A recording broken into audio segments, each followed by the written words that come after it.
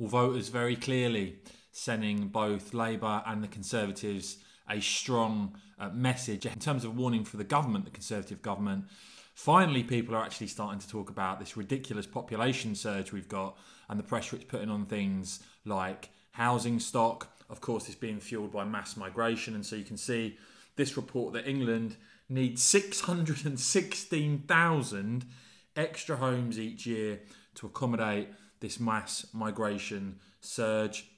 That if net migration reaches 700,000, of course, Thursday this week, we're expecting those latest figures that it could be between 700,000 net migration and 1 million.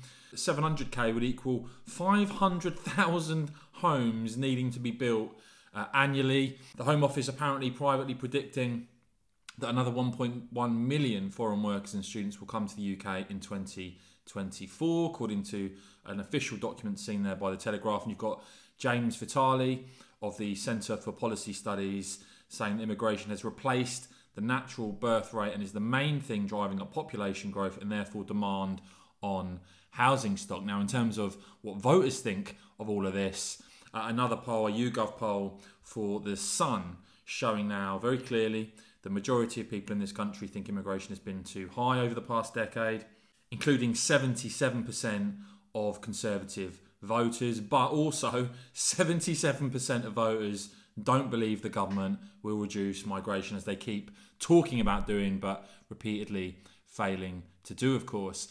On the Labour side of things, of course, you've got this absurd proposition about changing who can vote, and that doesn't seem to have much public support. You've got 60% of the public actually against any move to allow 16 and 17-year-olds to vote.